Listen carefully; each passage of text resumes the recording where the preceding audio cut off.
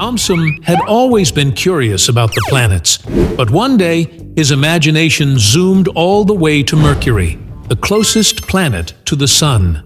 In a blink, he found himself standing on its rocky surface, surrounded by endless plains and deep craters.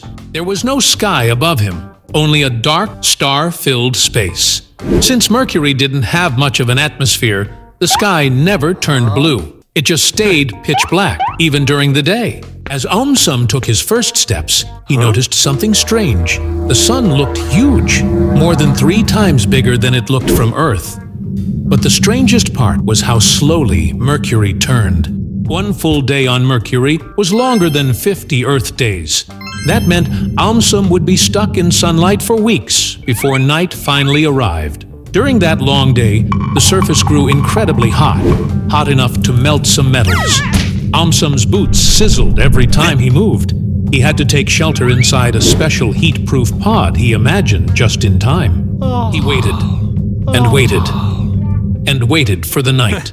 When it finally came, everything flipped. The planet turned freezing cold, colder than the iciest winter on Earth. Without a thick atmosphere to trap heat, Mercury lost warmth the moment the sun disappeared. AumSum wrapped himself in layers of super-insulated space gear, but the chill was bone-deep. Still, he marveled at the stars above. Without clouds or pollution, he could see the Milky Way stretching from one end of the horizon to the other. AumSum imagined what it would be like to ride a rover over those bumpy surfaces or to build a space station here. But there was a problem. Mercury didn't have air to breathe, water to drink, or soil to grow food. Everything humans would need to survive had to be brought from Earth.